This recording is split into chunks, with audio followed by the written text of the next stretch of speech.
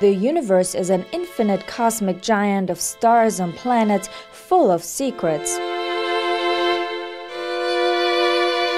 But now scientists have come another step closer to unraveling the mysteries of the remote universe, billions of light years away from Earth.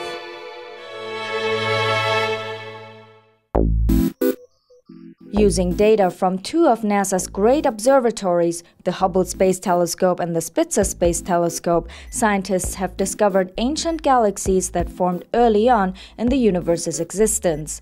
These include 4 unusually bright galaxies as they appeared more than 13 billion years ago.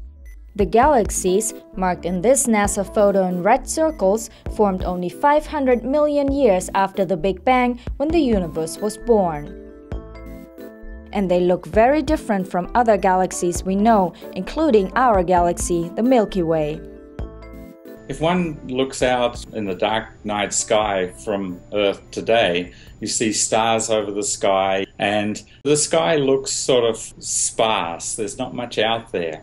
Now, if we went back to 500 million years after the Big Bang and looked up, we would look up into a sky full of bright blue objects. So sort of fuzzy objects, clumpy objects, lots of them out there.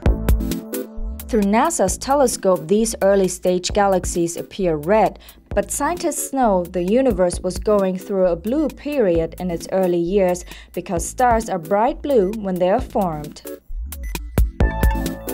The Hubble Space Telescope has taken a deep look at the universe before by zooming into tiny spots in the cosmos to study its details.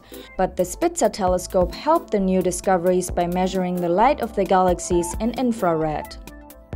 The galaxies are exciting scientists not only because they are unexpectedly bright, but also because their stars are formed at an accelerated rate up to 50 times faster than the stars in the Milky Way galaxy today. In fact, they are 10 to 20 times more luminous than anything scientists have discovered before, even though these galaxies are just 1/20th the size of the Milky Way and contain only 1 billion stars each. The Milky Way consists of more than 100 billion stars. Scientists believe the brightness of the galaxies will give them a great advantage for future studies. They are now bright enough that we can go and learn things about these galaxies. With the faint ones, they're just so faint that it's very hard to get more information about them. But now we can go to our telescopes on the ground and we can get more information about these galaxies. Scientists say these discoveries are also encouraging for NASA's James Webb Space Telescope that will succeed the Hubble telescope in 2018 to continue the search for galaxies that formed in the universe's very early history.